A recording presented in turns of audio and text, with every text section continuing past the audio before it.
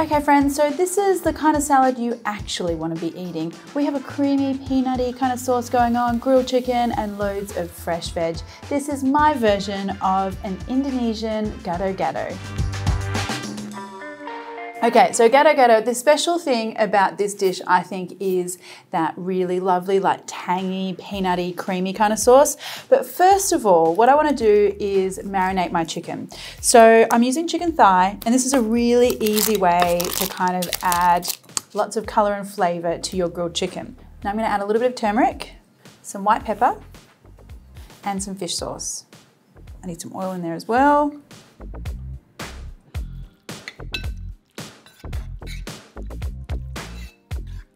Now, the great thing about using fish sauce as a marinade is I think it does its job like super quickly. So no need to leave this to marinate overnight or anything like that. I'm just gonna get these guys loaded up onto some skewers and just let them sit around for about 10 minutes or so while I make my sauce.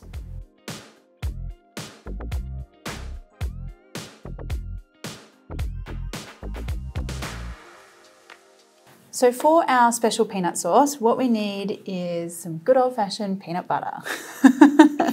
This makes it so easy. You can also add some roasted chopped peanuts as well. I just like the fact that peanut butter, coconut milk, you know, these are things that I have in my cupboard all the time. Coconut milk is what we need here as well. I'm going to throw some garlic in here as well. Now, we're not cooking this sauce, so you kind of need to go your own adventure here with how much pungent garlic you like. I like a fair bit, so I've got a whole clove in there. Now, I also need some palm sugar, squeeze of lime juice, some fish sauce,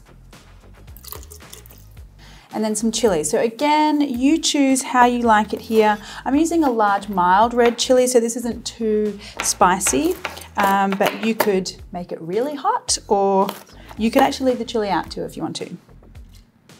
And now just blend this till it's really smooth.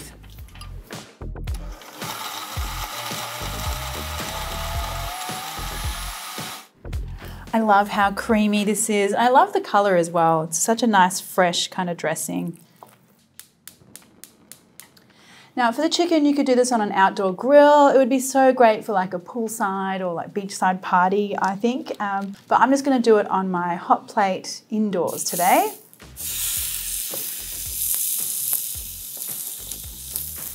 Now these guys are looking pretty good, so let's just turn them over.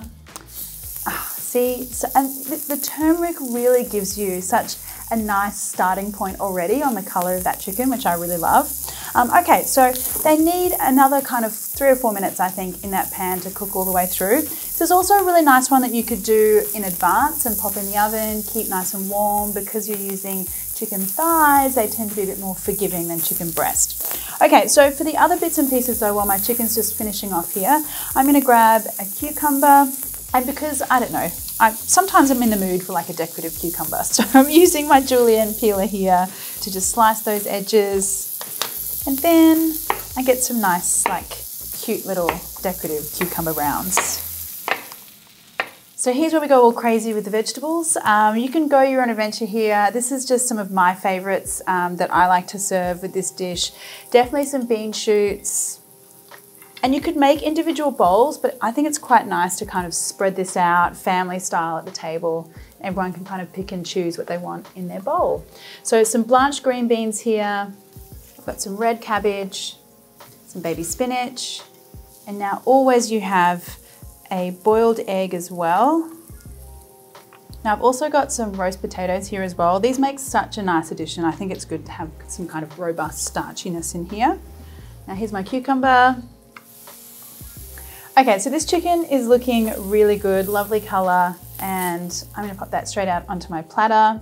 And there you go. So this is my version of an Indonesian Gado Gado, like share plate style. I think it just looks so fresh and actually very kind of like celebratory for a salad.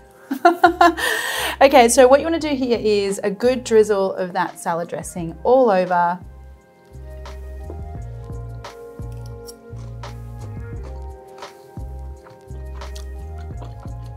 That's so yum. I love like that peanutty, creamy, tangy dressing is just delicious. And like now you've got all these other bits and pieces to like dip and dunk and mix together. Yum. It really is like such a good salad. Hey guys, I hope you enjoyed that one. If you did, why not hit the subscribe button and that little bell so you always get notified whenever I'm making something delicious. Thanks, bye.